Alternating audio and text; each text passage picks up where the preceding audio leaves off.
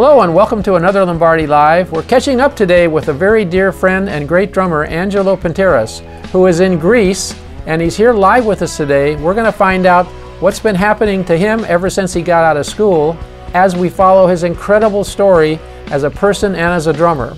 But first, let's take a look at part one of one of the most inspirational interviews I've ever done. Then we'll be back and talk with Angelo. See you in a minute. Hello, I'm Don Lombardi, and we're here today with Angelo Pentaris. Angelo, thank you for joining us today. Hi, Don. Thank you for having me. Yes, a name you might not be familiar with, but a story that you're going to never forget, I'll guarantee you. Not only his professional drumming story, but his life story also. And we're going to be joined a little bit later by your teacher, right? And how long have you been at Lockham?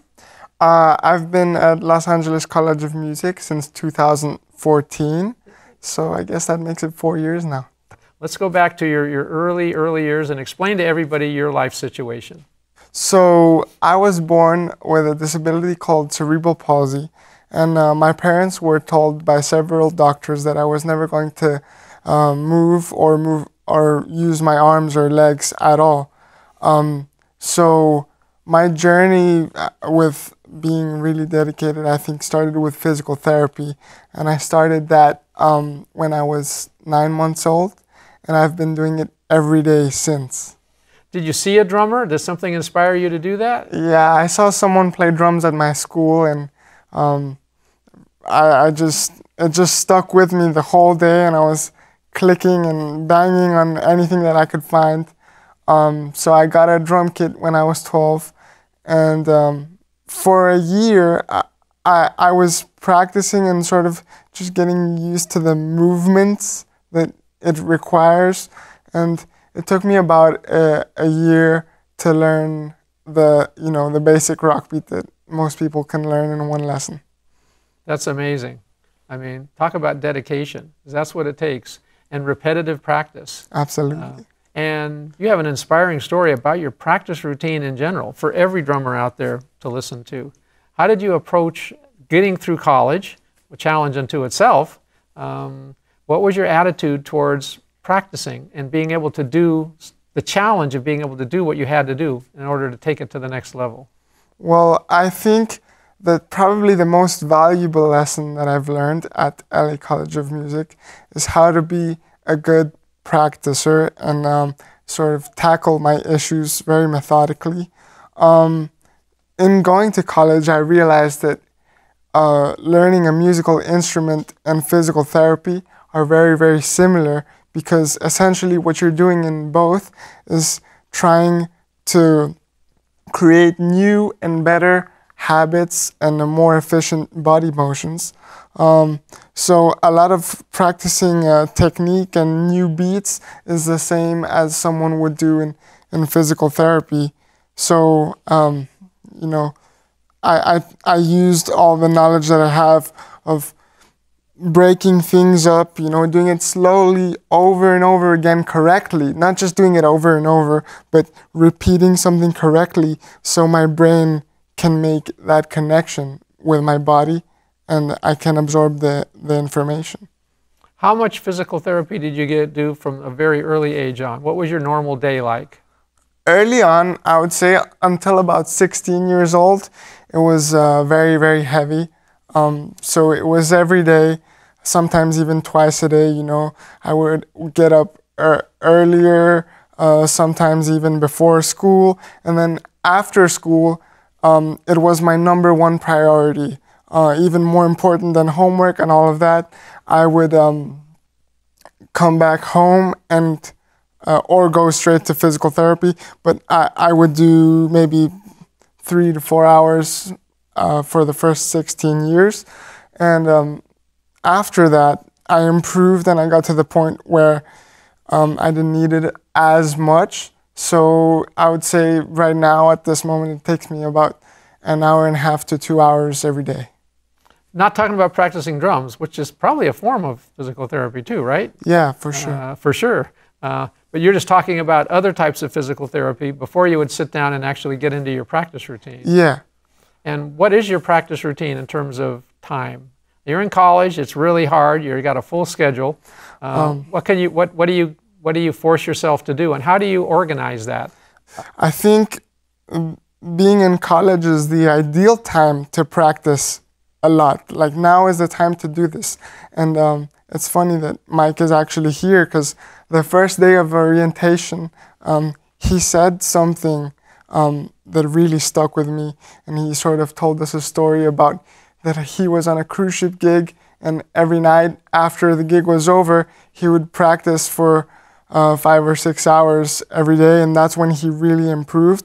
And he basically explained that if you're going to practice a lot, now is the time to do it. So it really stuck with me. I went through many phases of practicing, of like maybe overdoing it a little bit and not being so efficient.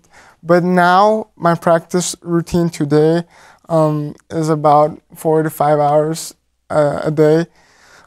So you say that, and it sounds like, oh, hey, I practice 4 to 5 hours a day. Let's make a big point of that. I mean, that's dedication that it takes if you really want to be a pro. You're doing your physical therapy a couple hours a day, and you're practicing 4 to 5 hours a day. Yeah. Within those 4 or 5 hours, what do you look at accomplishing? How do you organize that? First, I think it's very important to have very clear vision of what you want to improve, so then you know what to work on. Because if you don't know that, then it's just sort of messy. For me, you may not know this, but my disability contains something called spasticity, which means that naturally, in my sort of default way of being, my brain is constantly telling my muscles that they should tense up. So my default to everything is for my muscles to tighten. So I realized that that's getting in the way of my drumming, and I'm working currently on a pad routine that has specific exercises to help me relax, and that takes 2 hours of my practice routine every day, and it's always the same. So once I do that, I would take a break, maybe go get some food or something like that, and then the 3 hours remaining, I would probably break them into 1.5, and then a break, and a 1.5.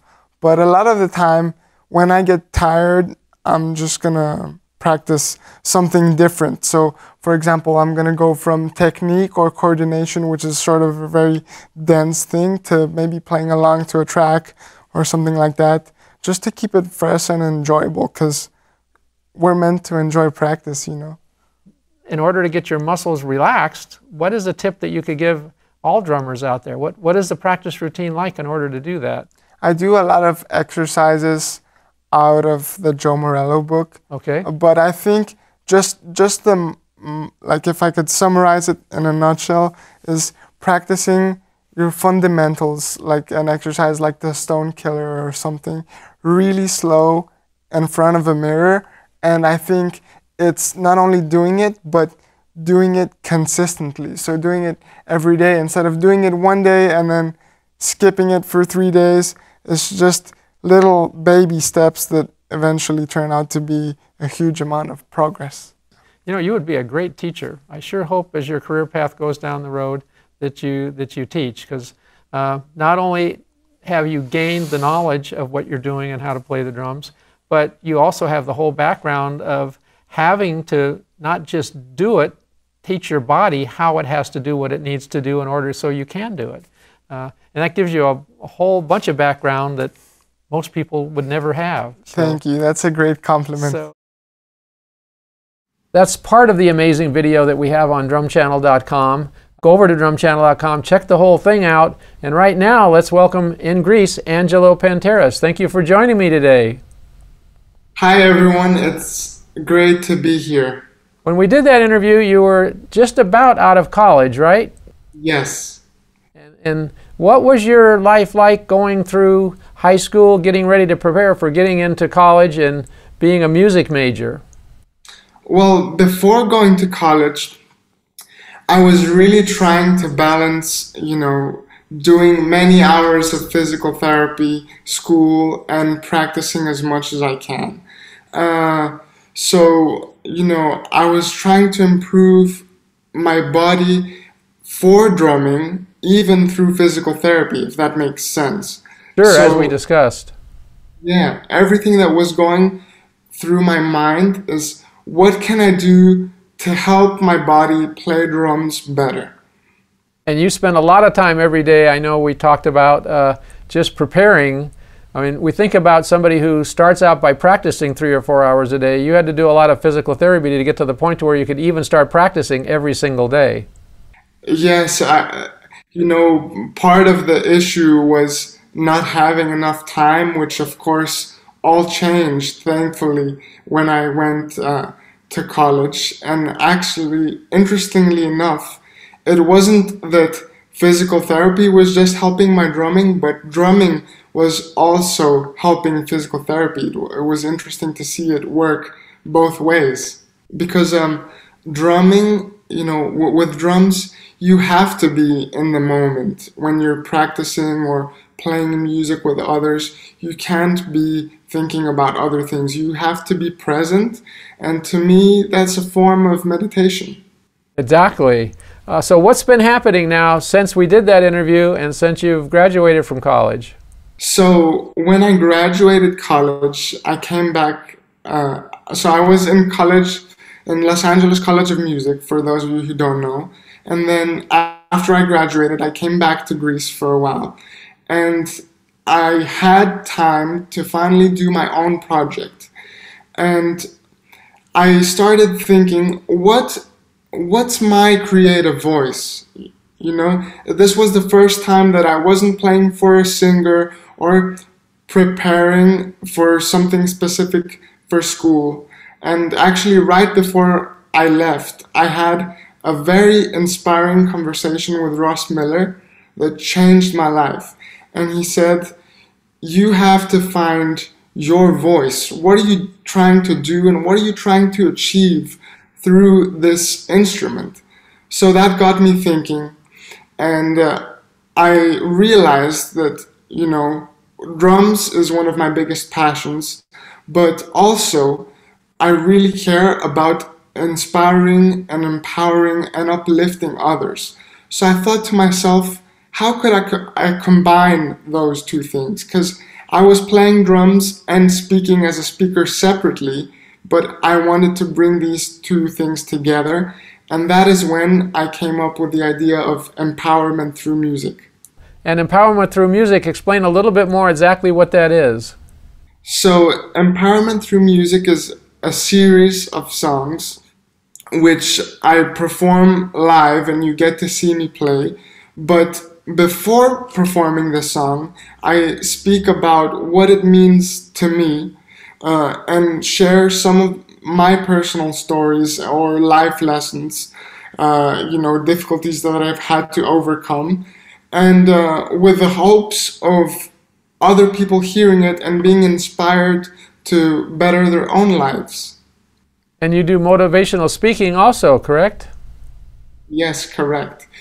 I've actually done a version of empowerment through music live as well. I did it for the first time in January of 2020, where I had basically a series of events where I would speak and share my story from the beginning, from getting the diagnosis of cerebral palsy, tetraplegia, and explain what my parents went through when understanding that I wasn't supposed to move my arms or legs at all. And I take the audience with me on a journey of my whole story, and the speech ends with me going to college and pursuing my dream of becoming a drummer. So I close the speech by encouraging people to follow their dreams.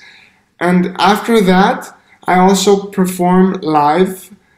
Since this happened in Poland, I was performing live with a Polish duo called Shandy and Eva. So after the speech, there was a 45-minute set of music, and I combined both. That's amazing. That's something you've got to take on the road around the world when you can. I hope to do that someday. So empowerment through music, the inspirational songs with your inspirational messages, where can we find those? On YouTube and on Drum Channel? So, Empowerment Through Music Season 1 is already out on YouTube and the Drum Channel website. However, on the Drum Channel website, you can actually find exclusive play-along tracks. And if you actually play along to them, please tag me on social media. I'd love to see what you did with it. And Empowerment Through Music Season 2 is actually coming out very soon, again on YouTube. But make sure to check out the Drum Channel website because there's going to be more exclusive content there. And like Season 1, on Season 2 you also give inspirational conversation about each one of the songs and what they mean to you and what you would hope to impart upon the listener. And in Season 2, the last song, Momentum, you left that a little bit open and you kind of surprised me because you invited me to make some comments with you about that song. Yes, so basically when I was thinking about Empowerment Through Music Season 2, I was thinking about how can I make every aspect of this second season better. So I did a few things to elevate it, which are one, I added different kinds of percussion to my setup, which I think made for some interesting grooves and ideas. Two, I had the fortune of having Philip Bino. He's a fantastic bass player, and he actually plays with Steve Vai. He played on a few of the tracks. And last but definitely not least, I had the pleasure of having you as a guest for the last song of the track of the season, which is called Momentum. That was quite an honor for me, and something that you're going to learn about is the 3 Ps, which tell us really quickly what those are, and then when they see that last track of Series 2, they'll know more about it. All right, really quickly, these are purpose, perspective, and perseverance. Yes, and boy, there's a lesson right there for you, for sure. It was an honor for me to be able to catch up with you in Greece, and thank you for joining us. Thank you so much, Don. It's always a pleasure.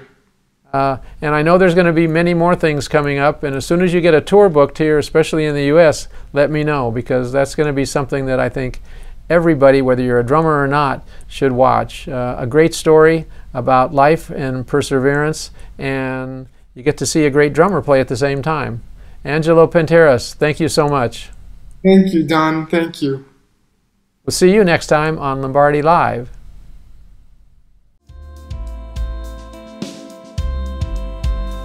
Inner Strength is the first song of the EP, and I chose it to be the first song because I think that everything in a person actually starts from within, starts from a healthy mindset, a spirit, and a drive.